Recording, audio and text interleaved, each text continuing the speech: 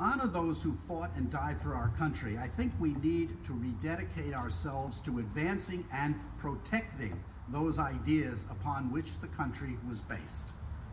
Ideas that were mentioned in our Declaration of Independence and the U.S. Constitution, which define what we stand for as a country, such as the words of the Declaration of Independence, quote, that all men are created equal and are endowed by their Creator with certain inalienable rights, among them life, liberty, and pursuit of happiness.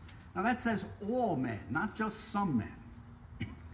And as stated in the U.S. Constitution, that we all have the right to the freedom of religion, the right to the freedom of speech and press, that is, the right to have a voice and the right to have one's voice heard freely, and the right to due process in any matter before a court, among many other rights.